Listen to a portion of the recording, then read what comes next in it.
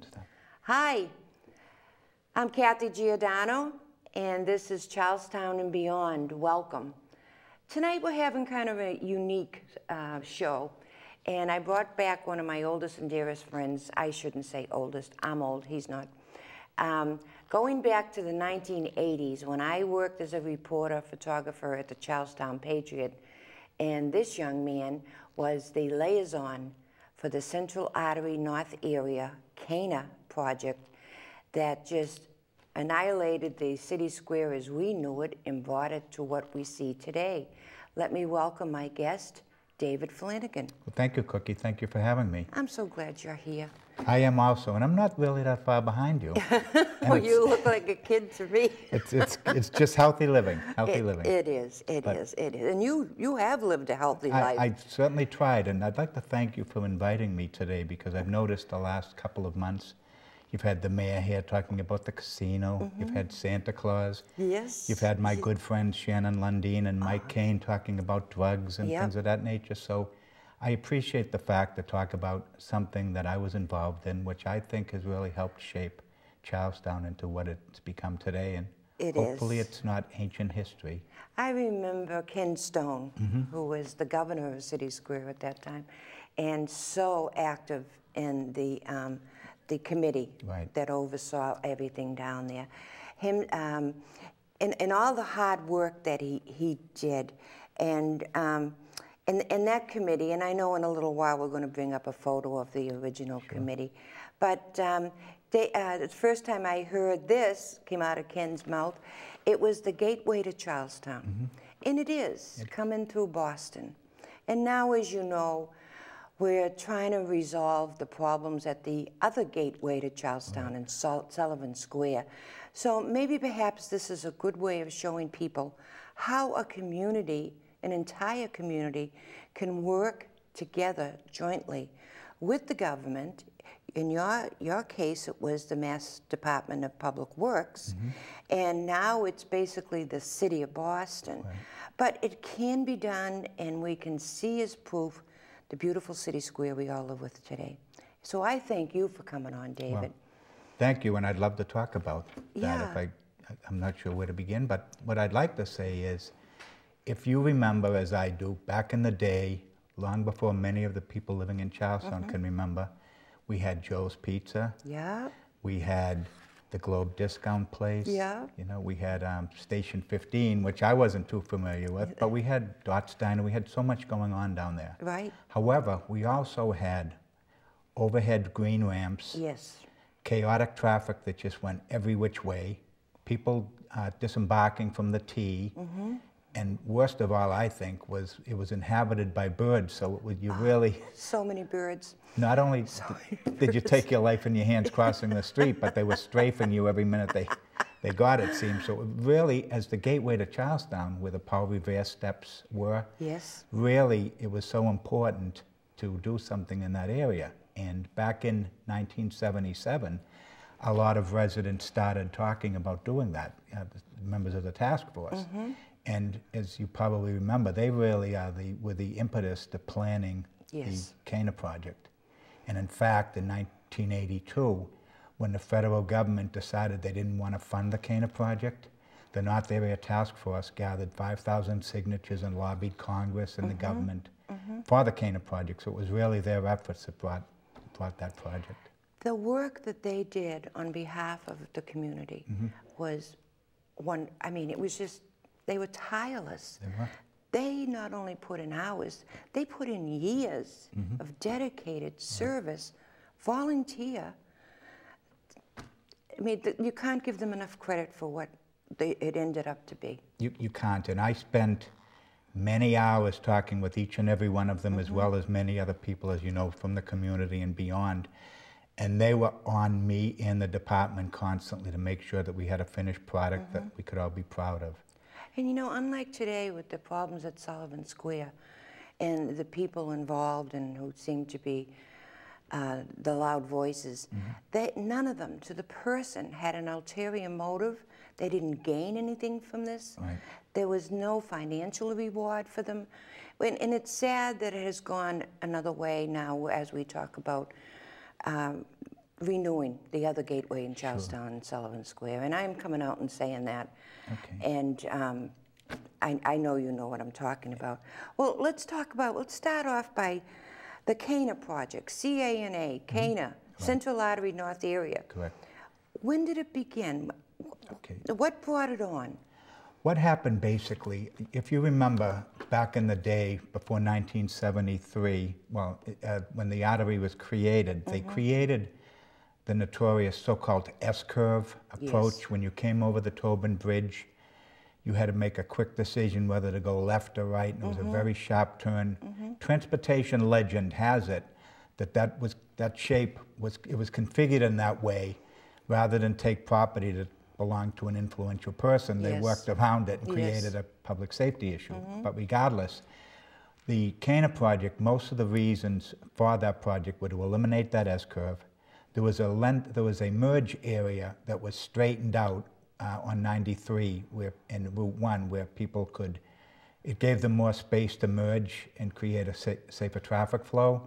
Also, they wanted to remove those ugly overhead ramps we talked about. Yes. Open up the City Square area. They were our green monster. Exactly. Yeah. And it was sort of the finishing touch to what was happening along Main Street when they took down the L.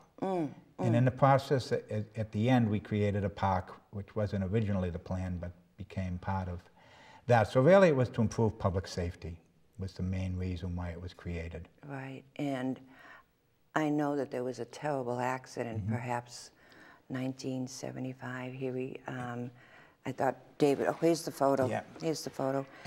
Want to tell us what's going on here? Sure. Anyone who was living in town or traveling over the bridge at the time remembers, I believe it was 73, I may be wrong. Car went out of control, truck went out of control, I believe hit an abutment, and as you can see, part of the Tobin Bridge collapsed. And that, because of that, that bridge was out of commission for 3 months, and people had to seek alternative routes. And really, that was the approach to the S-curve that I discussed a moment ago. So that's really one of the reasons why they decided something had to be done about it. And that was a real tragedy. The man who was driving the truck passed away. I remember standing there at the time, looking at it. And if you're on Facebook at all and you come across discussions about Charlestown, people always remember where they were when that happened, and they remember it vividly if they're old enough to remember. Yes. It was quite a disaster. It really was. And then the inconvenience caused afterwards to the traffic flow. So that was really the start of talking about the Central Artery? Yeah, to my knowledge, that was the beginning. And then by 77, as I mentioned, they started talking about let's do something to really correct that. The funding originally wasn't in the Surface Transportation Act, so CANA was conceived before the Greater Central Artery project was conceived. The big dig? It was a standalone project designed to be built regardless of whether the artery was built. And so that's why it was so crucial that the funding be approved. And after the lobbying, which I mentioned by the task force, the funding was restored in the Surface Transportation Act. And I remember that Congressman Tip O'Neill really was backing us to get the funding. He was very critical to the funding. Oh, here we are. Tell me who these people are. Okay, the handsome guy on the far left is a younger version of myself, David Flanagan. Richie Volk, our former majority leader and representative extraordinaire in Charlestown. The late, great Senator Fran Doris, who was a wonderful proponent and champion of the task of the Artery project. And Ken Stone, who we discussed earlier, really one of the proponents of this Central Artery North Area project, and one of the persons who kept me on my toes throughout the project. Now, he's probably the hardest worker of that committee. And to this day, he's still involved with the upkeeping of the park, and it's being used for various events. And but the hours and hours and hours that he and his committee put in, working with you, working with the state. And I remember Jane Garvey at the time was the commissioner of Public Works. Yeah, she took over after Bob Tierney passed away. He was the commissioner right when I started, but shortly thereafter he retired, passed away. I remember interviewing Jane Garvey at her office. You know, as we went along. How long did the Cana project last? Do you remember? I was there 3 years. I think in total it lasted at least 10 years. After I left, I think about 7 years. To be honest with you, I've lost track of the final ending to it because of the incorporation into Scheme Z.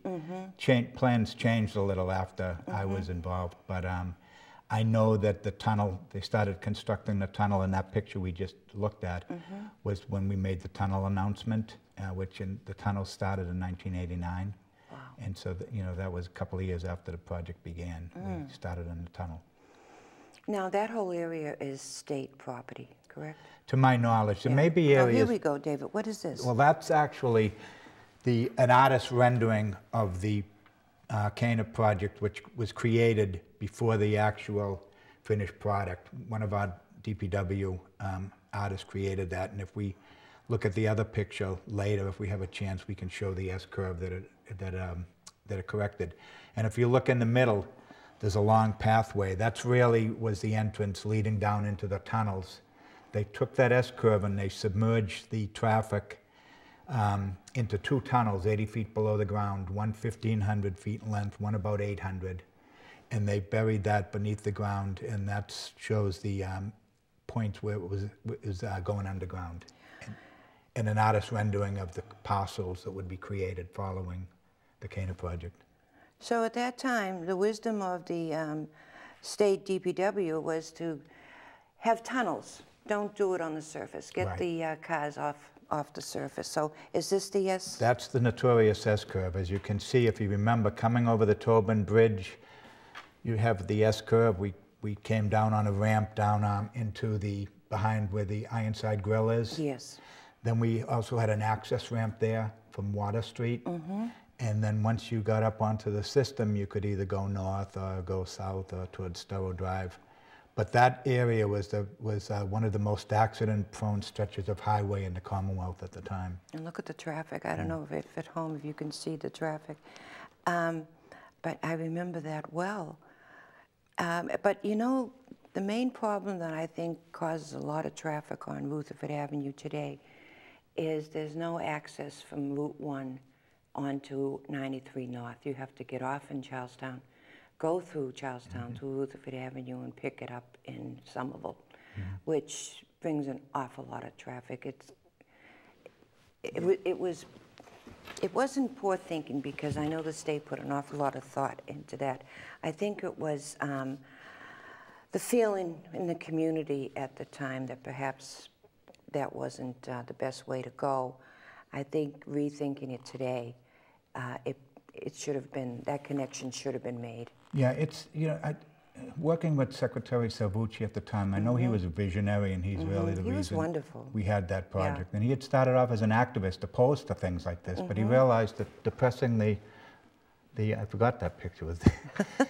But that's a picture when we started doing the tunneling. We went into the middle of City Square and we removed different artifacts. Yes. And this is a picture when we began doing what was called pipe jacking. Pipe jacking was a way to tunnel underground while traffic was going above ground, and it basically pushed dirt through, and they would dig the dirt out and then push it through and dig it out, and that created part of the tunnel configuration underneath. I don't know who the man is closest to us. Maybe you do. That was the resident engineer, Bill Rogers. Okay. I remember that name. And that's Jim Conway? Jim Conway is right next to him. Yourself? I'm there, and as well as one of the most active members of North Area Task Force, Elaine McCarthy, who spent hours, as well as Ken. So, and then they had a lot of artifacts there, and they had to stop work for a while they dug that up, and they really got a lot of wonderful artifacts. That's one of the most fascinating parts of the project, is really Governor Winthrop's home was in that area, and then they had the Three Cranes Tavern in the area. Right. And we found so many wonderful artifacts that that being displayed and still being cataloged. I went out to West Roxbury not long ago and was able to see some of the artifacts that were dug up at that time. And we also preserved the portico from the YMCA. We preserved a lot. We preserved the cornerstone from the Y, and we had an event. David, what did you enjoy the most of your job? Probably really having an opportunity to work with people in Charlestown to really help shape. I certainly didn't do it alone. I was working with residents and I was working with the media and the engineers. But you were an integral part because you listened to everybody. You reported back. You never promised anything, but you brought the word back to your bosses and they listened. So that you did your job. You were the liaison, really. Well, thank you. And one of the things that just being able to help, being in a somewhat decision-making ability to be able to convey thoughts, like you mentioned, we had a dual constituency. A lot of people don't realize my role extended beyond Charlestown Liaison. I also had to visit every community leading up to New Hampshire, and I was out morning, noon, and night at breakfast meetings, making presentations. And I had to balance the needs of commuters who really didn't care about Charlestown versus Charlestown residents who may or may not have really cared about commuters because they passed through our community for years as an escape to get through. Just being able to do a lot of those things, and the great people I had a chance to work with, and the government, people in government I had a chance to work with, it really was probably one of my most, if not the most rewarding jobs. And I've had some good ones. I wish the city would bring you back at this point. I don't know. I know you're a very busy man, and maybe you could teach them how to work as a true liaison and listen to all the people, not just the loud voices. That is needed in Sullivan Square. And I know I've talked with the mayor about that too, and he agrees. He agrees. I would be happy to return to government, and I would even move back to the city to do so. Oh, that would be state great. or city government is actually some of the areas I would like to return to. Yeah. But you're right about just working on that project. The consultants, the engineers, they had a job to do. Oh, here we go. Now this is the the ambulance. Correct. As part of the mitigation efforts, we assigned an ambulance down to the Sullivan Square area just to make sure that we could facilitate. Is that how far back it's been there? Yep, it's as you see it from the headline. It's such an asset, 1988. Wow. And that was part of the Cana project, having that ambulance to be able to assure people that we'd still be able to get through town if there was an emergency. Can you give a left to right there? I believe that's Richie Volk on the far left, Annette Tecci, Dan Kovacevic, both active members of the task force. Yeah. Myself, Elaine McCarthy, Senator Doris, Judy Evers, who took over my job in the mayor's office after I left, and then Ken Stone on the far right. Wow, wow. So 1988, we've had that very needed ambulance down right across from Ladder 9 in Sullivan Square. That's great. So what were the challenging parts of your job? I mean, it had to be hard. I mean, you made it look easy and you never got ruffled, but what were the challenges you had to face? Well, thank you. You know, I actually enjoy being really busy. The busier I am, the better. And some of the challenges at the time, I was having a first child, and the scheduling, the difficulty in being on the road all the time, dealing with consultants and engineers who rightfully wanted to build the job, had varying degrees of interest in whether the community's needs were served. My biggest battles were internal battles, convincing the department that we should or should not do something. And I had a commitment to the people of Charlestown, to the Patriot, you guys were honest all the time, and we had a great working relationship. But really, the challenges included just enough hours in the day and fighting the battles internally that people don't even realize that I often had to fight. Oh, this is the committee, right? That's number of the committee members. Would you like me to? Yes, please. Secretary Jay Ash, now secretary formerly with Richie Volk on the far left. Virginia Gossenack next to him. Peg Bradley and Jim Bradley standing next to them. Again, Annette Tecci and Dan Kovacevic. Elaine McCarthy, myself. Holding the check is your mother and my great friend, the late, great Kay Whalen. She's a wonderful woman. Behind Kay was Bill Lamb. Next is Ken Stone. The gentleman in the sunglasses is now Attorney General Maura Haley's chief counsel, Rich Johnston. Oh, wow. And on the far right is Representative Richie Volk. And thanks to Richie's efforts, in large part to his aide, Jay Ash, we got commitment for the $4 million for that park. So as you know, if you look in the background, some of the ramp is still standing. Yeah. But now we have a great park in the community for all to enjoy. So those that may live in Charlestown now and weren't there back in those days, look at what we lived with. Look at the ramps, the ugly green ramps, and then picture City Square today and how beautiful it is, and how open. Let me see now. Any regrets? Personal regrets about the project when it was all over? My biggest regret was leaving when I did, and leaving the city. But again, that was family issues. Family members wanted a different environment, just wanted to return. My family members wanted to go to the South Shore, so I went. And that's when you moved to Scituate. Exactly. Right. And I had a great life in Scituate, but there isn't a day that I haven't missed Charlestown, and I spend as much time in Charlestown now than I ever did. That's like all us. I'm there more than I'm anywhere else. Oh, what do we have here? Well, isn't that interesting? That's actually a piece of the Tobin Bridge. When they dismantled the Tobin Bridge, we had a number of pieces, and I happen to have secured one of them. And that piece is probably 8 by 8 inches and probably weighs 25 pounds. Wow. It was so heavy. Wow. And I used to give those away at community meetings to some of the residents. Wow. We played little guessing games. And that's what I would give them as a that's fascinating. What a keepsake. I know I have a piece of the Thompson Square. When they dug up Thompson Square, I had a piece of the wooden water pipe. So let me see. All right, I'm going to put you on the spot here. Can you share any interesting side stories that up to now have never been known by the public? Nothing. Yeah, there are a number of different things. Let me think about this a minute. Just some of the day-to-day calls I got. Cana Project was blamed for anything from rodents to raccoons in people's yard at the end of town. There was, when we took the ramps down, people called and asked what we were going to do about the displaced starlings and sparrows. So wasn't they worried about those poor birds? They were, one day a gentleman came in, asked me all about the project, wouldn't tell me his name, wouldn't tell me anything about it. He said he was opening up a business. It turned out to be Todd English, who opened up Olives.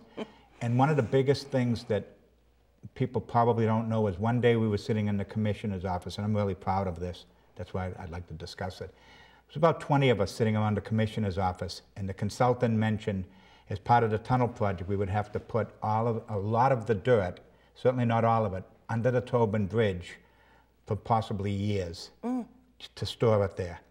And having grown up in the housing project, I said, you really can't put dirt there with the people in the housing project. Oh, the kids would be all over it. Cut them off from the Navy Yard, and just the visual blight that would be. And they said, well, we're going to do it. And so we were in the meeting, and I said, well, how high are the piles? And he said, not very high. And I said, I kept at it, and he wouldn't tell me. And I said, well, let me ask you this. If I jump off the Tobin, will I have a short drop or a long drop? He said a short drop, and I said, then you can't do it. Yeah. And I got out of that meeting. I told the commissioner, I told Secretary Salvucci, I contacted people from the different political offices, and because of that, we nipped that. I understand it may have happened after I left, but at that point, it did not happen because I just could not go along with something like that. See, you were the perfect guy for the job. Thank you. No, thank you. Thank you. Well, I guess we have to wrap it up, David. What do you want to say in closing? Well, let me say something to the folks that are watching. You know, we really need a good guy. I mean, I'm embarrassing David by this, but you know, even as a consultant, we need a good guy to help us to get through the Sullivan Square. And here he is, folks. I mean, and again, I don't even know what David is doing right now, and I'm putting him on the spot. But if for no other reason, to show the young people today that will take over this kind of a position, how it's done, how you work with the community, how you work with neighbors, all neighbors, and the powers that be, the state at your point, and get it done to appease and please as many people as can.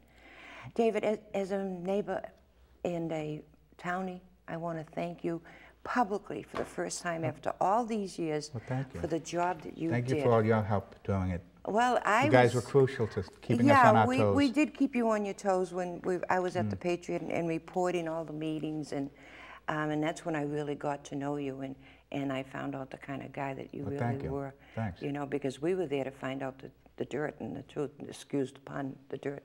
But I want to thank you. Well, thank you. Thank you for having me here as well. And I hope to see you again soon, and it'll be interesting. Keep track of what happens in Sullivan Square now, just for point of interest at this point. I do follow that. I hadn't thought about it, but that actually would be, I do enjoy challenging positions. So I really hadn't thought of that. But. Hey, listen out there. If the mayor's listening or whoever with the transportation department, call me. The mayor has my number, and I will put you in touch with Mr. Flanagan. He's really a great guy. And I know you have a college degree and a master's degree and all this stuff. So maybe I got you a new job, right? And maybe you can hire an old lady as a receptionist or something. I don't know any old ladies in this room. Not in this room. Well, but thank you. Excuse me. That's it, folks. Thank you for tuning in. I hope you found this interesting. I know I did, just in talking with David, preparing for the show, and these photos. So, again, I thank you, David, for coming tonight. And until next time, folks, take care of yourselves, take care of each other, and have it on the vine, and eat non-perishable goods. Bring down to the Co-op Bank, 201 Main Street, or down to the food pantry itself on Vine Street. Thanks again. Until next time, I'm Kathy Giordano. Goodbye.